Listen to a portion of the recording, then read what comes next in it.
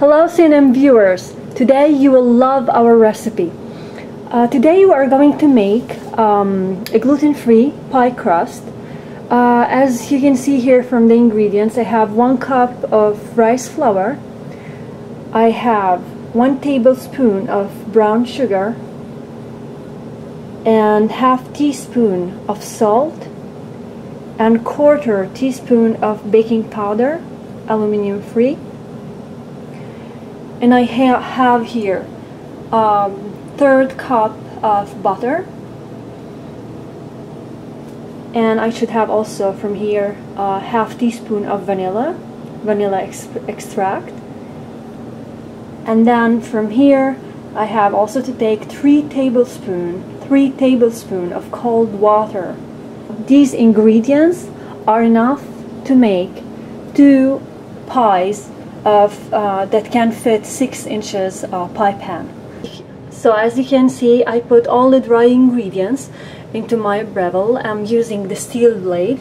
What I'm going to do now is just to pulse it, just to combine all the dry ingredients together before I add the butter and cold water.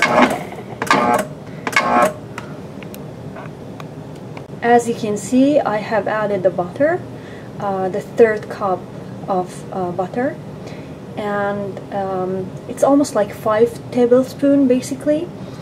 And then I have added the 3 tablespoons of cold water and ½ teaspoon of vanilla extract. Now I want to combine them.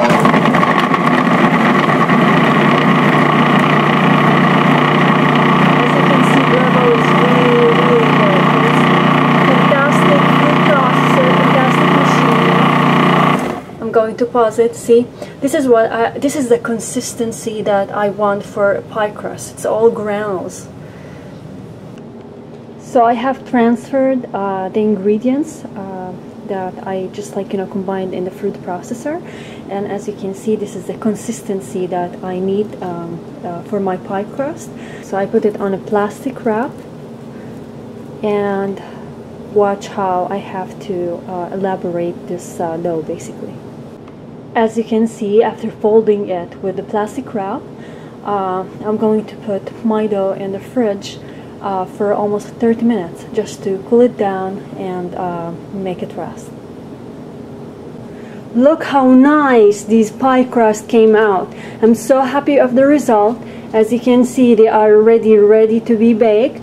So basically you can put these pie crust immediately in the oven for almost 5 minutes at 375 Fahrenheit, or obviously you can just follow the direction of the recipe that you have to do. Thank you for watching, and stay always tuned. There will be really great videos coming out your way. These are the pies, fresh baked. I just got them out from the oven.